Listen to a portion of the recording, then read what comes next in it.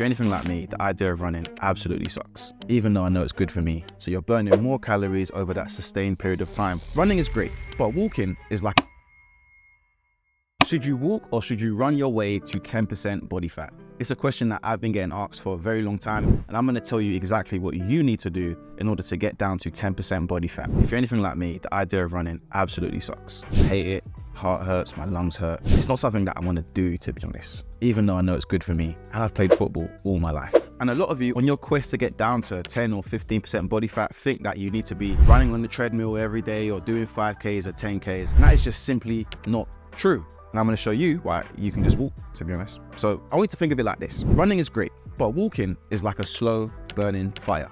It's sustainable and it doesn't leave you burnt out. You can keep adding to it, and it's something you can do consistently over time. It's more realistic for someone that works a busy job 9 to 5, gets out about in a day, to actually incorporate more walking during the day rather than running. You're not always going to have the time to do 5Ks, 10Ks, but if you just change your habits, you'll be able to incorporate running throughout the day. For example, rather than getting the elevator, you take the stairs. Rather than driving, you walk to the shops. Little things like that are easy to incorporate, but you might not always be able to incorporate a 5 or 10K run, which then means that walking is a lot more sustainable and it's something you can do a lot more consistently over time. And you know what they say, slow and steady wins the race. Now, here's another issue with running. If you're anything like me, I've had a ton of knee injuries. My joints are like a good cookie crumble.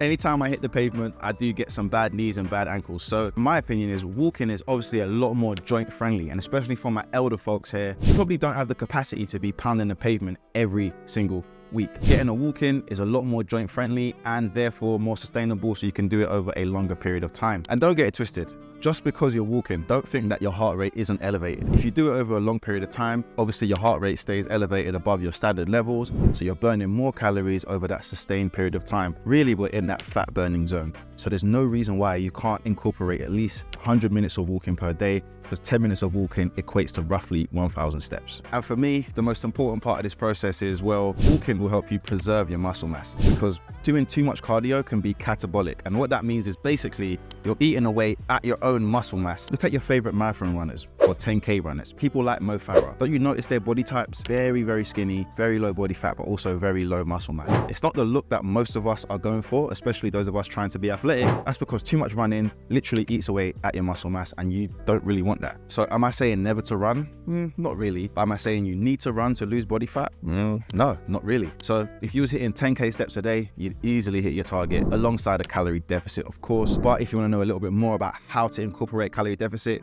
in your busy lifestyle, all you need to do is watch this video right here, and that will show you exactly how to get to 10% body fat and be happy with the body that you now have.